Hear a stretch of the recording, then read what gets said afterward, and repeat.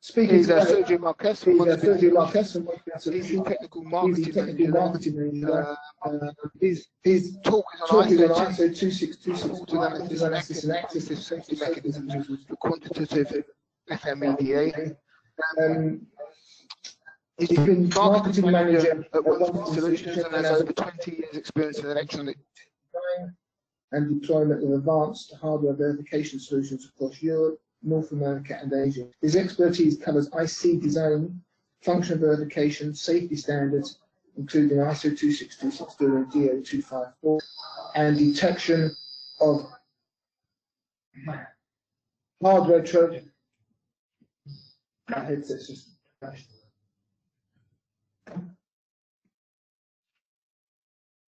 Can you speak on your Okay. Yeah, go Can ahead. I start? Okay. Just go ahead. Thank you. Yeah, thank you, Mike. So OneSpin is about providing certified IC integrity products. And IC integrity, there are three main pillars: functional correctness, safety, and trust and security. And in this talk, of course, we'll be focusing on the safety, particularly automotive application and the compliance to ISO 26262.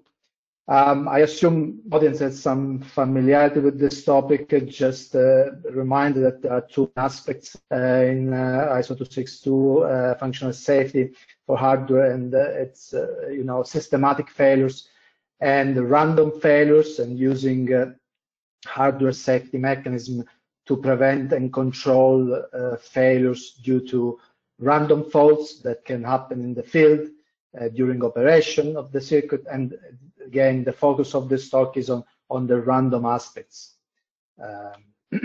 So if we look at the ISO 26262 standards, it defines some hardware safety metrics. In particular, we have three key metrics that the standards define: point fault metric, the latent fault metric, and also the PMHF, the probabilistic metric for hardware random failures. And all these are really covered by the process that I will introduce in this presentation, but for time reason, I focus on SPFM and LFM. SPFM and these metrics basically provide evidence that the hardware safety architecture is sufficiently good, let's say, in preventing or controlling failures in order to achieve a determined automotive safety integrity level. The safety integrity level, as I guess you all know, is ASIL-D. And the main point here is that this target is quite hard to achieve. I mean, if you look, for example, for SPFM for ASIL-D, you need 99%. And the SPFM, really the focus is on single faults causing failures, and you want to violation of safety goals, and you want to minimize those. And the latent fault metric is also important because you can have situation where fault on its own does not cause any failure, but it is there, it remains latent, it doesn't cause any problem, but another faults arrive, and maybe this fault on its own shouldn't cause a problem, but together with the other latent fault cause a problem and the violation of the safety goals. So that's why the standard also is concerned with what is called multi-point faults. And in this case, we really look at the dual point faults, where we have two faults at the same time. If we look at the process, quantitative failure mode and facts and diagnostic analysis process, this is now quite established in the automotive hardware development flow. And we basically have a chip with a lot of safety mechanisms, safety goals, and we need to generate some ISO 26262 work products. Here, particularly, we're looking at these metrics we mentioned, SPFM and PMHF. And we streamline this process into three steps. One is safety analysis, then diagnostic coverage, and then safety metrics, the computation of the safety metrics. And we will look now into this into details. So in the safety analysis step, what we do is we do a safety-aware partitioning of the hardware following the ISO 262 terminology, parts and subparts. And this is it's called safety aware partitioning because it's not just, it doesn't necessarily follow the hierarchy of your design. And then we do some diagnostic coverage where we can, for example, initially put some conservative estimates for each subpart, how this subpart is protected by the safety mechanism. And then if it's needed, where it's needed, we can do more accurate analysis and fault classification. And then we put all this information for each subparts together and derive the SOC level or chip level metrics. And OneSpin has a range of apps that are integrated to automate this whole flow. The fault contribution analysis app for the safety analysis, fault propagation analysis and fault detection analysis apps for the diagnostic coverage determination, and the hardware metric computation app that can be used in isolation or together. They're integrated to provide a complete flow.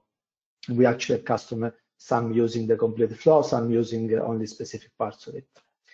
So if we look at the safety mechanism, in particular hardware safety mechanism, the goal is to prevent or control failures. Just to remind here, we can have, for example, a fault in the intended function logic. Then this could cause some incorrect output, but we could have a safety mechanism that can detect this issue, potentially also correct it, provide the corrected output. That's why it's in green here, and also raising, for example, an alarm. Of course, here in this safety mechanism, we might want to distinguish between a portion of logic that can only affect the diagnostic outputs, and this is the part of the safety mechanism that we call passive, which is also in the title of the presentation, but in the sense that this logic in the safety mechanism can only create errors in the diagnostic logic, in the diagnostic outputs. And then we can have active part of the safety mechanism where we could actually have a fault here that creates a failure, which of course is an unfortunate situation because you have a piece of logic that is supposed to protect this one, but actually then this one, a fault here, could create a failure. And you can imagine that hopefully there are a few of these faults. Hopefully the safety mechanism is maybe small compared to the logic that is protecting. But if you are trying to reach 99%, you need to do a multi-point failure. And here we have, for example, the example of a fault into a safety mechanism, which maybe on its own doesn't create a problem, remain latent there. But then at some point, another fault occurs. This should be detected by the safety mechanism, but because of this additional latent fault, there is no detection, and the fault leads to a failure. So we have a case study here that we did with Renesas, and we presented the paper at DVCon Europe in October. So by the way, there are more details there. If you want to have the paper and you cannot get it, drop me an email, I can share with you. So we have a FIFO that is used in automotive application, and it uses a memory and some control logic for the pointers, read and write pointers to the FIFO and generating the full and empty flag. And we have an ECC mechanism, so we have an encoder that takes 32 bits, writes them into the memory, but also generates 7 bits of encoding, also stored into the memory. And then when we read, these are go through the decoder, which may detect errors and potentially correct them. And as you can imagine here, the metrics will depend also on the size of the FIFO. So we can do the safety aware partitioning using, in this case, the FCA app, for contribution analysis app, and we derive subparts, the memory, control, clock and reset tree, and then encoder active, and the decoder we split into active and passive parts. We have some information what the subparts are protected, mainly the memory, potentially also the encoder, because if we have some problem in the encoder, hopefully it will be picked up by the decoder when there is a read on the FIFO.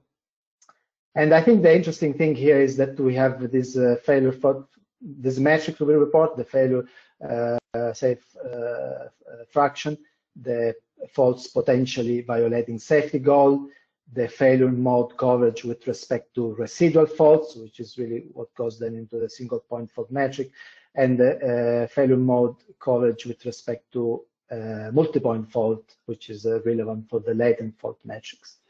And here, you know, we can already, let's say, plug the information from the safety specification and say, okay, I have verified my safety mechanism, which is a different task, is a functional verification task. By the way, we also have a paper on how to do that, in that case using formal. So if you're interested, if you're verifying an ECC safety mechanism, you can drop me an email, I can share that with you. But here we assume the safety mechanism has been verified, it works as intended. So we can say, okay, the memory is basically pretty much protected. And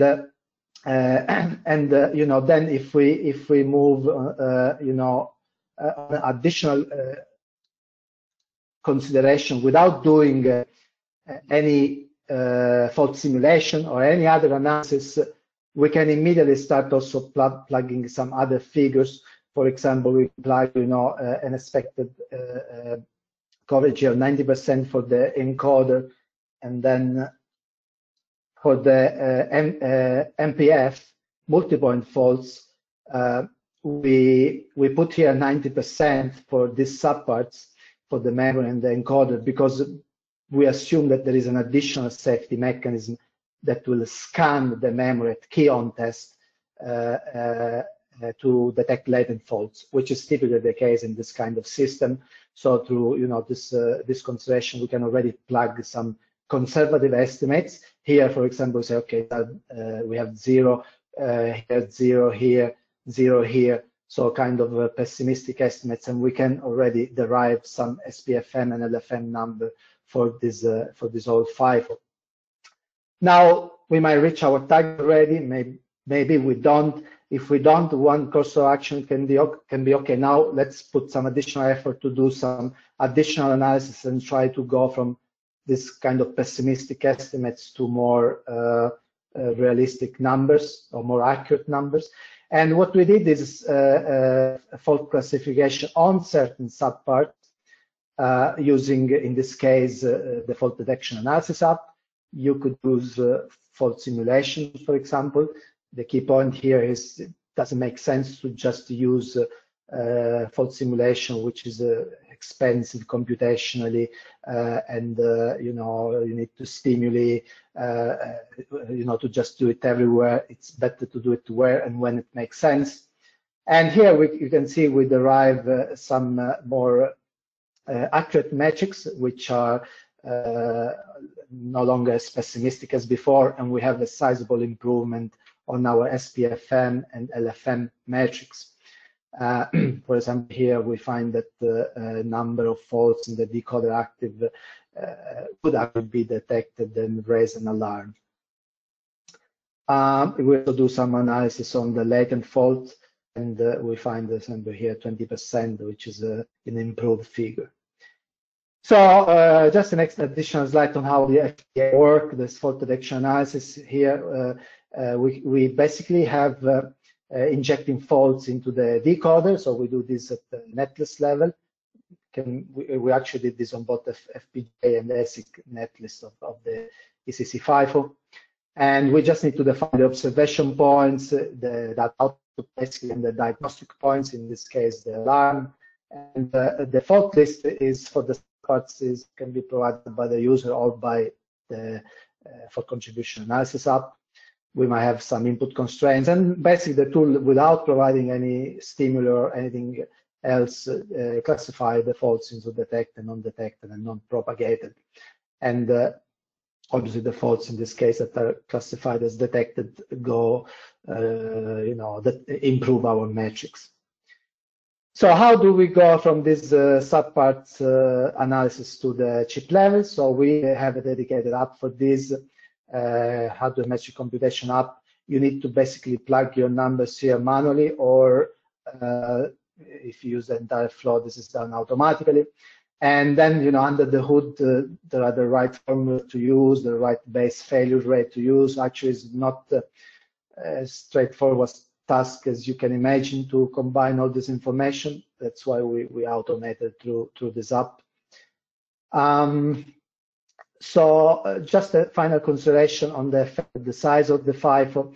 So of course, as you can imagine, the encoder and decoder sizes, they don't increase if you increase the size of the FIFO. And actually, if the metrics we show, for example, SPFM was 90% for a 16-entry FIFO, pretty small, 32-bit data width.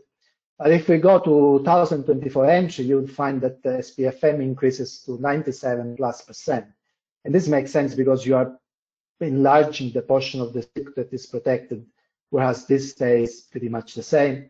However, the control logic, that is like the logic for the pointers, will increase as the size of the FIFO increases. And so, yes, this is not protected. And actually, you could see that if you want to reach 99%, you might actually not reach it with this type of implementation. You might have to change something. And so let's say when you try to reach these high metrics, portion of the logic that are not protected becomes very, very relevant. And we have shown this analysis to take this into account without, putting a huge additional burden on the user. So to conclude, we have this automated and efficient quantitative FMEDA flow. The goal is to really reduce or eliminate even this accurate fault classification as much as possible. For example, fault simulation, because it needs a test bench, it's good quality test vectors, it needs high effort for debug. And so we have this initial step with the safety hardware partitioning, which is really computationally not so intensive. We have an app that can do quite quick. And then applying the diagnostic coverage analysis, additional analysis where it makes sense to improve the conservative estimates. And finally, there are, combine all the subparts results to have the SOC level metrics. So once again, there is a paper on this if you want additional details. And yeah, we have, as I said, user using a portion of the flow, or like in the case of Calray, using the entire flow with FCA, FDA, and HMC apps to automate the entire FMEDA flow. So thank you for your attention. I hope it was the audio worked well. If you have any question.